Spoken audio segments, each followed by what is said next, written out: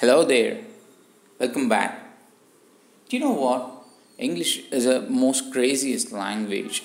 When you start getting deeper into it, you're definitely gonna see lot and lot. It's a kind of ocean when you start understanding the language and try to use them in your routine lifestyle. When it comes to the question of types of English, even it astonishes to see that almost there are 7 types of English which are being used across the world. What is in there? Immediately, when it comes to the question of English, yeah, that's a language. But how can you actually have a types in the language? A language is something that is going to be only one. Of course, yes.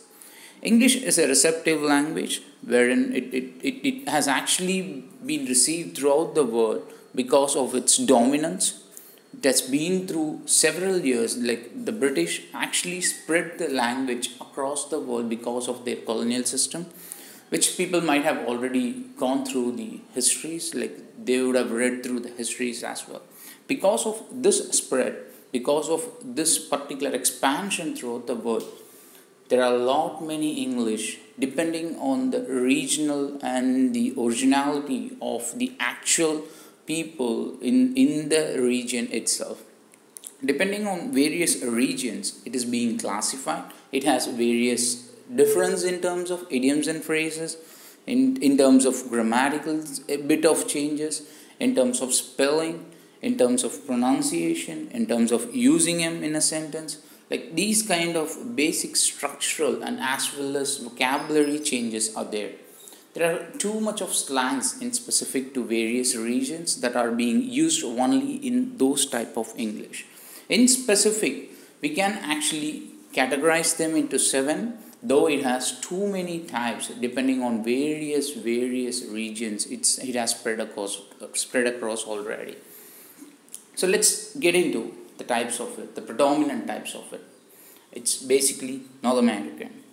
North American is being used across the northern parts of United States of America and the Canada.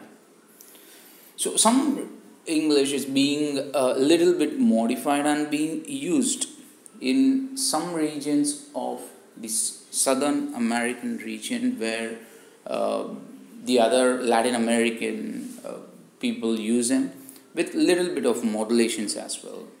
And then the Standard British, Scottish, Irish, Australian, New Zealand, and Singaporean. So the North American, as mentioned, it's being used in USA and Canada and few regions of Latin America as well. Not in specific to few regions, but they do have some modulations according to the regional usage, and they have a slang and pitches and pauses would actually get differentiated while they make use of the language. When it comes to the question of British, Standard British is being used in Britain and most of its colonies as well. So when I say that most of its colony as well, it is most regions that is being occupied and being under the control of Britain. So in spite of leaving the control, in spite of giving the independence for various countries, the language has an impact in those regions and has almost become an official language, one of the official language in all of its region that has been acquired and been under the colonial control of Britain. So though that particular language, that particular influence of the language has got modified because of the regional influence and regional interpretations, the predominant types is being used as the British, the Standard British accent, the Standard British English. So that is being spread across various regions, and that is the most used language, though we hear a lot of American accents and language because of more and more Hollywood movies. People still from the colonial regions go with the British English since it has a standard receptive language. So if someone is able to understand a standard British English, definitely they'll be able to understand most of the other English as well. And then the Scottish. Scotland English is being used in specific to Scotland as well and few parts of Britain. So since it's been part of already the Great Britain. It actually has an influence of the British English as well, with few thicker accent when it comes to the Scottish influence. Scottish language has got a thicker influence, and most of the stresses and pauses would differ at various places. And few words that are being pronounced in a silent way manner, that are being used in a different way, is actually being stressed on the Scottish accent. So most Scottish accent were actually being difficult even for Britishers to understand if it is in specific to a thicker accent, or in specific to something which is more of the regional influence. Only a standard Scottish accent could be received by a British native speaker itself. Irish, of course, it's part of Ireland, and the Northern Ireland, which is again a part of Britain, Great Britain, is actually used. It's like the UK's regions covered with Scotland, Irish, Northern Ireland, and Britain, the England as well. So because of this, the language has its regional influences. The Irish accent would actually roll few of the words, and that will have a different kind of pronunciation when compared to the British English. And each specific differentiation has their own slangs, their own phrases, which actually are used in terms of the region, mean to the region as well. And as well as they do have some spelling changes, and some standard British spellings goes with SE sounds or UOR, and the American and the other things would actually go with OR. So these are the basic differences when it comes to the English usage.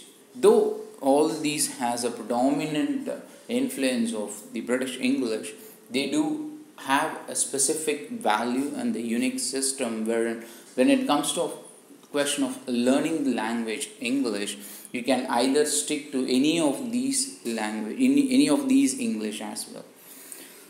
Then comes to the Australian, which belongs to Australia, New Zealand, again it's a part of New Zealand, and then Singaporean, which is also known as Singlish.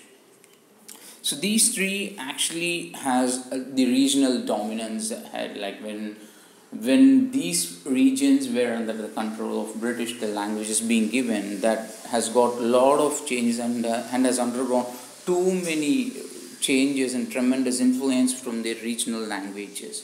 Australia, which has too many slangs that are not being used across the nations, like across the worldwide language users. But nowadays, because of the advancements, because of people migrating to like almost most regions is being influenced, and you have started to hear so many Australian language from various parts of the world as well, because of the migrants from Australia, and people from the Asian countries have started going to Australia to learn English, to learn the subject, or to complete their education. That is why the Australian English is getting expanded across the world. New Zealand, of course, they has some sort of regional expressions that are being in specific to New Zealand, though not much popular on the world arena, but still they do have some sort of influence in the language. And Singaporean is typically something which is being used with a lot of other languages as well, because of the most of its people are migrants, most of the people from other countries like China, Philippines, and the other Asian countries. It has got a lot of influence in the English language itself, and it has been undergone through a lot of tremendous change in terms of the language, and the language which they use is in specifically being popular in Singapore, though it is being circulated across the various parts of the world. Still it's predominantly used in the Singapore itself.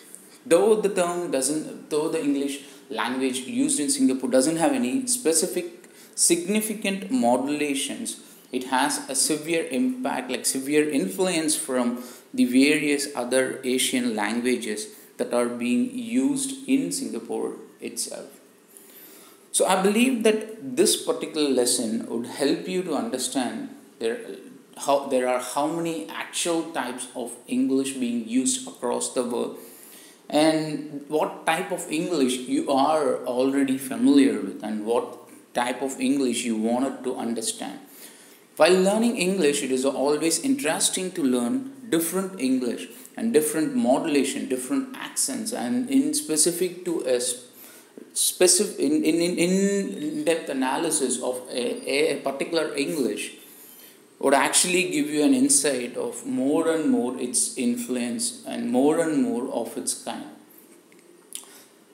So I believe I've helped you with clarifying some sort of lesson here.